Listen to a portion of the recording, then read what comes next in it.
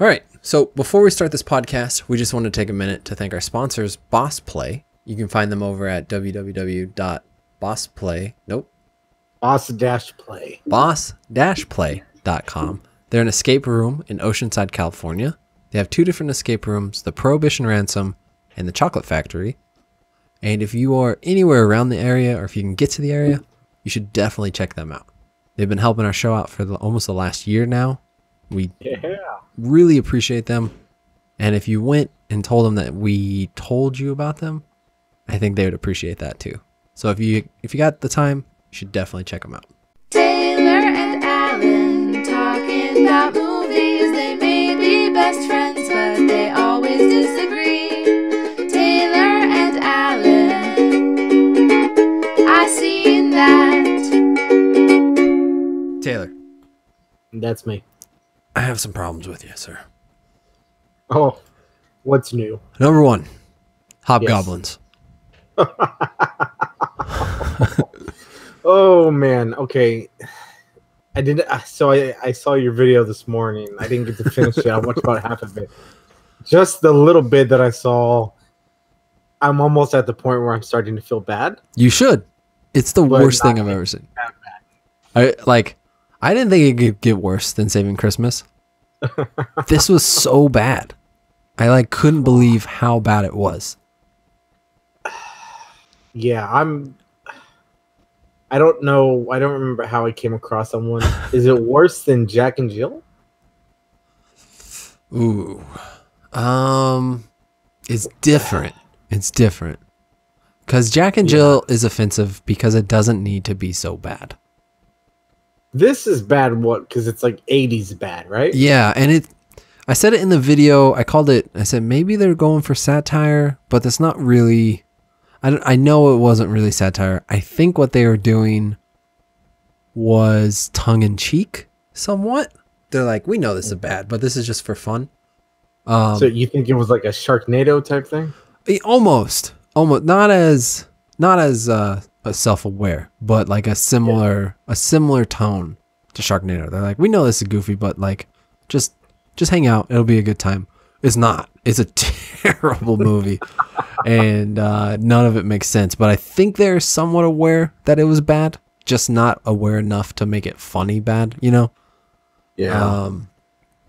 But none of it made sense. The hobgoblins would trick people into seeing these hallucinations that were their fantasy, their what they wanted. One guy really wanted a girlfriend, and so he hallucinated this girl, but it was never clear, or well, it was clear that other people could see it, but it never made sense why they could see it, because they're like, it's a figment of your imagination, but it's a projection of his imagination. Do you know what I'm saying? Right. Yeah.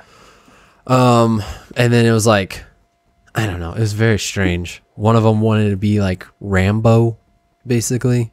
He wanted to be like this super fighter. One of them wanted to be like a hero, to his girlfriend, and I don't know. I thought, so in the beginning, the cold open, the guy gets killed, but he thinks he's a rock star. But then they cut back and he's dead. So I was like, oh, he hallucinated it. It was all in his head. He was never on stage. And so Right. I thought when the main guy went into the vault, the rest of the movie was his death hallucination, was him living out this fantasy of wanting to be a hero. But that's not what it was. I thought that would have been a better ending, to find out, oh, he's been dead this whole time. This sounds fantastic. It was so bad. It was so painful to watch. Is there any notable people in this movie? I don't think so. No one I recognized, at least. Oh, okay. But yeah, that was real rough. Not a good time. It's funny because the problem is you waited so long to watch it. Now we're only a week away from potentially another one. I know. I And that wonder if there's was any sequel. What's that? I wonder if there's any sequels. I hope not. There's got to be. There's got to be 4 of those movies. Oh, yeah. I ended up waiting so long because my motorbike got stolen. Then I was Right. hunting that down, and then my mom was out for a visit, and so I was just like, I never had a chance Turns to do out it. she's the one who stole the bike. I know, crazy. Oh man, it was so bad. But we got some comments this week on some of our stuff. Okay. I intend to get back to doing the trailer breakdowns and what's coming out, but I just haven't had a chance to. I've been trying to get caught up on everything else, so I haven't had a great chance to get back into this. But on our Blade Runner podcast, Okay. I'm gonna screw up this name. Tell me if you can pronounce this. Diarmuid. Diarmuid. MUID? Diarmuid. Diarmuid? Diarmuid. Diarmuid. Diarmuid? Diarmuid? I don't know. He says, personally, I believe that Blade Runner as a film is incredible. It's shot and produced nearly perfectly. The world building is amazing. As for enjoyment, I have mixed emotions about it. I understand many criticisms and tend to agree with many of them. I agree with Chris Stuckman when he says multiple viewings are really required before making up your mind. So this is on the first Blade Runner, which I still think that it's not a very good movie. Yeah. I don't Here's like my issue. I don't want part of the reason like I need to enjoy a movie. I shouldn't have to watch it multiple times. Yeah, I don't want homework to enjoy it. Like it needs for it to be a good movie, it needs to be able to stand on its own. Yeah. And to need to watch it a bunch of times to appreciate it, which I understand when you're calling it like art, when it's like, man, this is a beautiful piece of art or whatever. That's one thing. But I'm not. Yeah. I'm trying to watch a movie. You know what I'm saying? Like I think there's a different line there. And so while it can be a great piece of art, I think it can also fail at being a great movie. And there needs to be a distinction between those two things. Yeah, I get there's a lot of movies out there that do get better the more you watch them, but they're also good the first time. Yes. And so it's, yeah, like I said, look, I'm never going to watch it again. So I'll never know if that's the truth. Mm. But the fact that it was not good enough the first time around is on them. Yeah, no, I agree. Like Eminem just came out with a new album like 2 weeks ago, 3 weeks ago. And the first time I listened to it, I was like, oh, this is not very good. I don't like this. But then the more I listened to it and the more I understood who he was talking about, what he was saying and what his frustrations were and stuff, I was like, oh, this is actually really good. There's so many layers. There's a lot of depth to it. But that's because of everything else added to it. You know what I'm saying? Like it's great. It's great art, but it's not like a, I don't know, I'm struggling because I don't want things to be easily digestible, right? I don't want things to be like, you know, just so simple and easy to get. But there's definitely there's something to it where it should be enjoyable and then you can get depth out of it as well. Do you know what I'm saying? Exactly. Yeah. And there's with Blade Runner, it just doesn't have that. But Cameron, Go ahead. That's all. Cameron Francis says, it's nice to hear these opinions voiced on the internet. I think people give this film far too much credit since the visuals and the music are all that it really has. Blade Runner is an absolute drag with no interesting characters or story. It's a film that tries so hard to be ambiguous and poetic that it ends up being hollow and emotionless. That's a perfect analysis. Yeah. Which, yeah. The visuals were great, and that was really all that I cared about. Yeah. There's nothing. All the acting was pretty bad. Like, none of I don't know. It's just plain. Yeah. It's just a weird movie. On the punishment video, on the Hobgoblin video, Diarmuid Doherty. I'm sorry. I'm terrible with names. I once worked at a call center where I had to call people, and I would get yelled at all the time because I got a mumble mouth.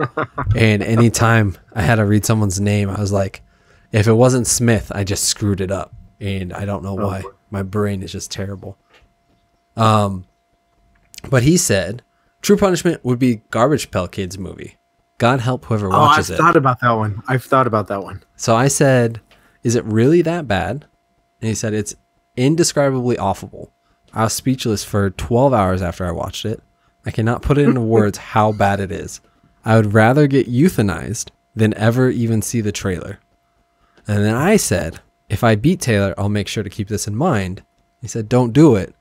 That's like flicking some paper at you and then blowing him up with a bazooka. Because I said you had made me watch Kirk Cameron Saving Christmas. Oh boy, so it's that bad, huh? That's what he says. I don't know. Millennial Mouse said on the punishment video, I think it's adorable that you're contemplating that this film is some sort of satire.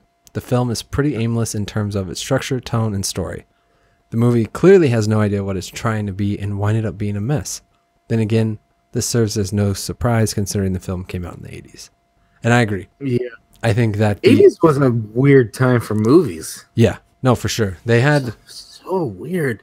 it was so like everything that came out in the 80s was so hyper realistic. And it was, I think, because it was right at the time they're figuring out how to do special effects. And so they're like, well, we can do this now. And it doesn't have to be grounded in reality. And they lost sight of story in service of effects.